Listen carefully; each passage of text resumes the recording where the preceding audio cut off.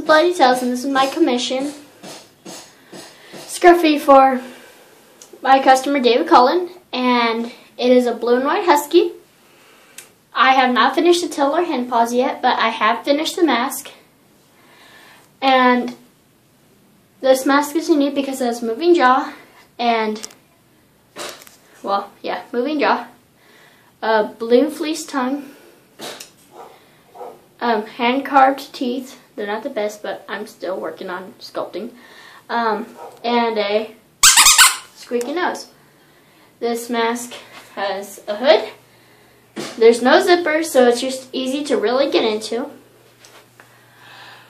And, well, since these eyes are plastic canvas and foamies, you're getting pretty good ventilation. It is still a little hot, so I suggest like taking probably a 5-minute break after a while and like just cooling off. But the mouth does open. There's nothing like blocking, so you can get plenty of airflow.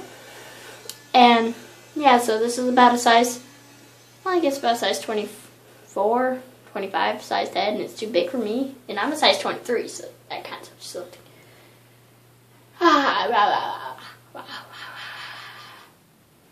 Yeah, I love this jaw. This jaw is awesome.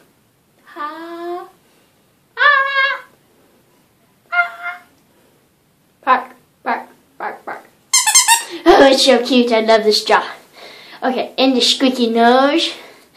And yeah, and it is 2 different color furs because when I had ordered the fur off of Distinctive Fabrics, I thought it was the same color as the forehead, but sadly it was a much lighter blue, and we got over it, and in the light the colors look the same, so that's a really good thing. And yeah, so the mask is finished, and the paws and the feet paws and the tail and the sleeve should be done soon.